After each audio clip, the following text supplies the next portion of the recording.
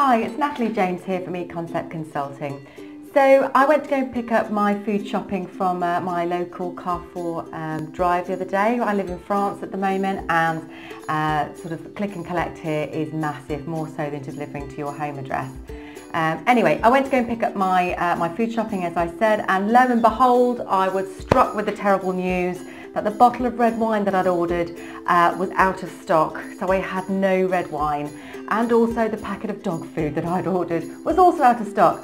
So they just didn't provide me with any other substitution.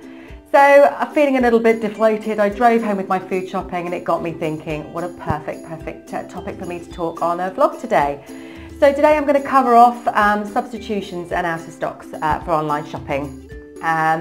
So the thing that probably baffled me the most with this little experience I had at the weekend was that there are plenty of substitutions, especially in France, for different types of red wine that they could have offered up, and also different types of brands and varieties of dog food they could have also offered up. And they missed out on those sales, and I thought, goodness me, if they're doing that, you know, just the sort of odd £10 shopping here that's out of stock here and there, that's really going to hit their online sales, and they won't necessarily really understand why. So having worked in this bit before and worked with some of the key retailers such as Asda and Morrison's on out of stock issues some time ago, I've learned three key tips that I think can really help you with your out of stocks and substitutions. So that's what I shall cover off today. And this can apply to grocery retail. I'd really like to see it being applied actually across fashion and apparel. I think there's a real gap there, and a learning that they could take from retailers from grocery into fashion, whereby they can offer substitutions when you're actually shopping online. Obviously not when you've had it delivered, that might not work. Right, so first up for my key tip for today is looking at how can we make sure that we avoid any out of stocks. So the key thing here is obviously some of the sort of pure play retailers such as Amazon and Ocado have these huge fulfillment centres, which you will obviously be working with your supply chain manager to make sure that during busy times and also promotional periods that you're upweighting the stock in those fulfillment centres. So that bit's covered off. The bit that probably does need a bit of attention is where you actually still pick from stores in some areas. So, for example, when you're shopping, you know, that there'll be some of the key stores that they will actually pick for online sales. And you'll see as you'll go around to do your food shop, when you go in store, there are people going around picking and packing. So there will be key stores that they pick for online. So when you've got a promotional period, it's really, really important that you work cross-functionally with your supply chain to make sure that not only do you upweight your stock levels for promotional periods, but you actually work with your retailer to find out which of the stores that are actually used that are heavily picked from for online, so that you can make sure that you upweight the supply for those specific stores. So that they can make sure they've got enough out on shelf, and also that they even have some out the back in the stock room to make sure that they can keep actually topping up the stock. Because sometimes what you tend to find is during promotional periods is that they will stock the shelves, the shoppers come in store, they pick all the actual product up, which is great, but then when it comes to actually picking for the online sales, there may be out of stocks on shelves, so the picker can't and is not able to actually pick it. So there has been some trials which have been quite successful, I think by Sainsbury's when I was working with them, where they were actually trialling doing 2 different replenishers during the day to make sure that the shelves were stocked for online picking as well. So make sure you work with your supply chain and that you limit it, you find out which stores are picked from for online, and that you upweight the supply there, especially during promotional periods. My second point is for those retailers that don't work on algorithms, or there may be some area where you can actually still have some input into what that algorithm does. So you'll need to find out which ones you can work with and which key retailers you can actually influence. The ones that you can influence, what you need to have a look at is how can you possibly supply them with some substitution ideas. So really the best way to go about it is work again in a cross-functional way with your category management team.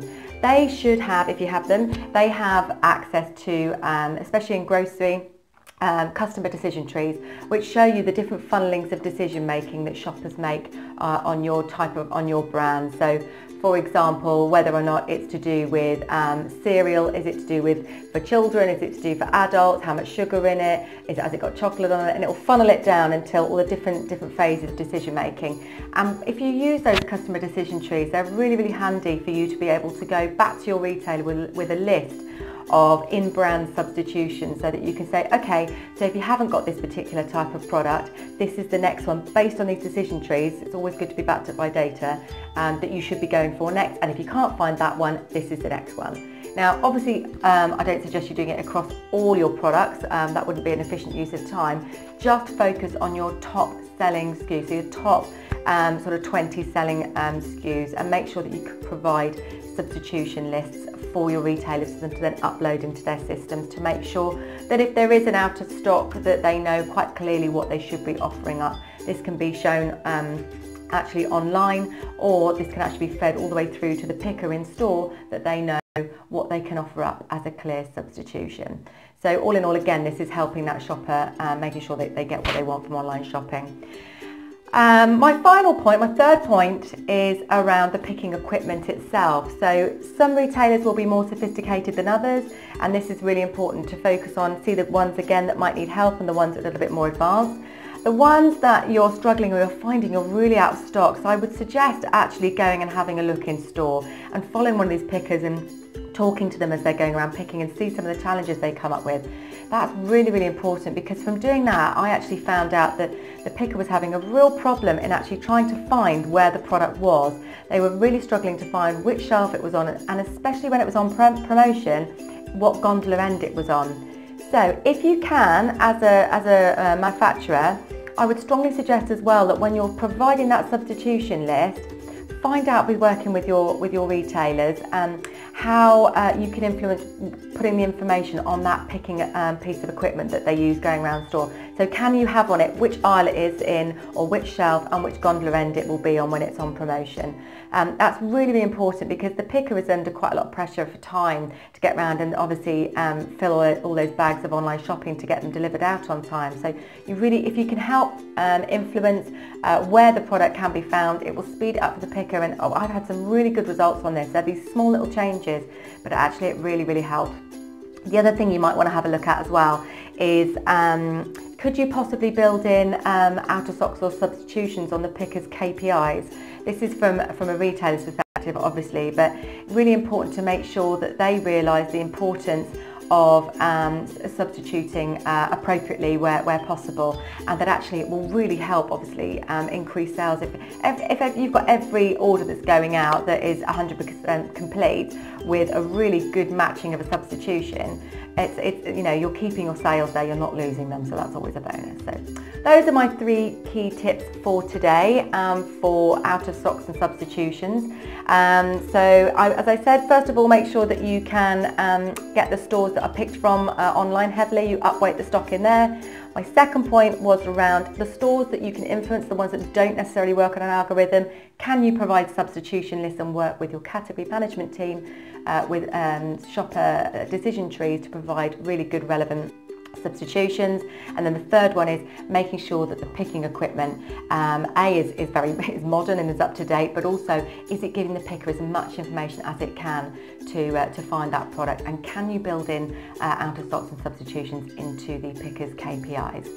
So that's it from me today. I'll be messaging you and finding out some more information and sharing that with you when I get it. Have a good week. Thanks. Bye.